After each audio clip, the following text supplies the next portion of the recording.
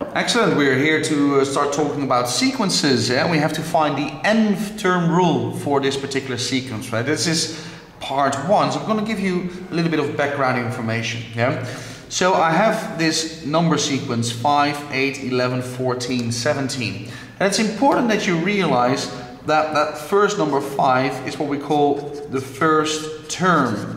Okay? Then that 8 is what we call the second term. Yeah, so all those numbers are terms. Yeah? The third term, and the 14 is going to be the fourth term. Yeah, and 17 is going to be the fifth term. And if I have to find the nth term rule, that means the nth term. So that could be for any term in this sequence, because as these dots already suggest, the sequence goes on and on and on and on. So if somebody would ask me, what is the number of, let's say, term 2000? Then the nth term rule is going to help me to answer that question. Okay.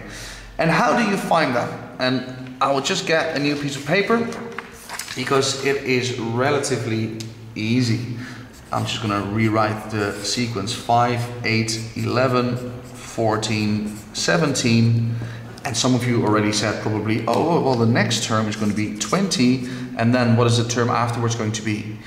A 23, and then 26, indeed 29, and you can continue. Because what is the term-to-term rule? What is happening between each term? The term-to-term rule. Indeed, it is add 3 every time plus 3 between each term. Okay, so 17 plus 3 is 20, and 20 plus 3, 23, and you can go on and on and on and on. Alright, but I still have to be able to find the nth term rule, because again, if somebody asks me what is term 2000 going to be, I'm not going to do plus 3, plus 3, plus 3, plus 3, plus 3, plus 3, 2000 times. No, that's not going to be very helpful. What do? The nth term rule. First, I always look, what is the term-to-term rule? Plus 3, right? So I immediately write down 3n. Okay? If it would be plus 4, plus 4, plus 4, plus 4, plus 4, I would write down 4n. If it would be plus 11, plus 11, plus 11, plus 11, plus 11, I would write down 11n. If it would be minus 2, minus 2, minus 2, minus 2, I would write down minus 2n. Okay, yeah? But in this case, it's plus 3, the term-to-term rule, so 3n.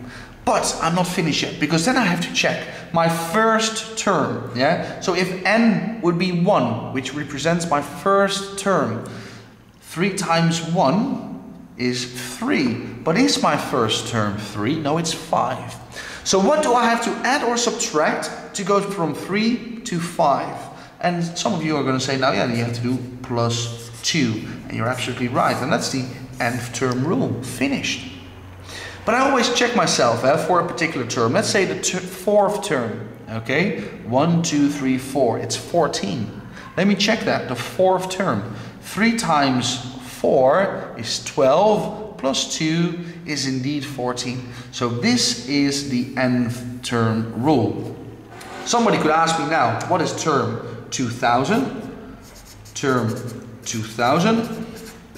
So that's going to be 3 times 2000 plus 2. So that's going to be 6000 plus 2, which is 6002.